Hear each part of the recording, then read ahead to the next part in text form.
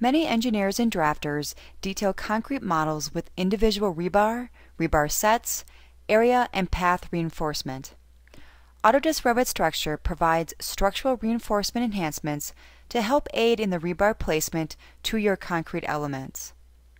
First, reinforcement volume and length project units can be specified with appropriate numeric rounding and representation.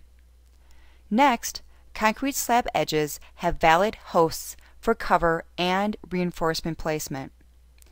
Users can also suppress the first and last reinforcement bar sets within a concrete object.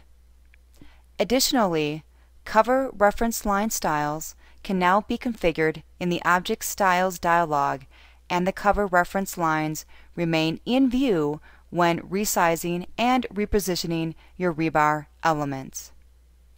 Also, major spacing is a label category parameter.